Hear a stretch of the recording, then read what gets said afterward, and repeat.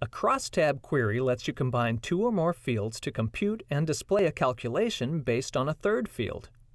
For example, if your database contains the names of salespeople and the products they sold, you can use those two fields to find out how much each salesperson sold of each product. To begin, click the Create tab, the Query Wizard icon, and then when the dialog box appears, click the Crosstab Query Wizard, and then OK.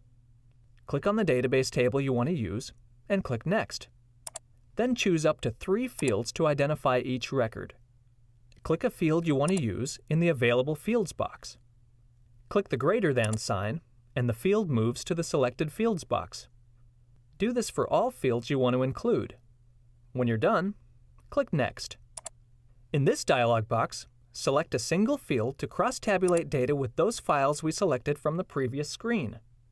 Ideally, this data should include information like sales region, north, south, east, west, or products like furniture, produce. You get the idea.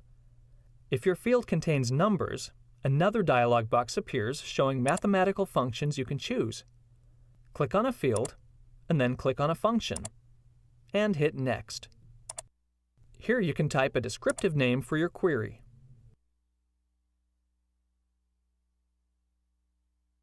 Click Finish, and Access displays the results. To save it, click File, Save. Access makes analyzing complex sets of data easy with crosstab queries.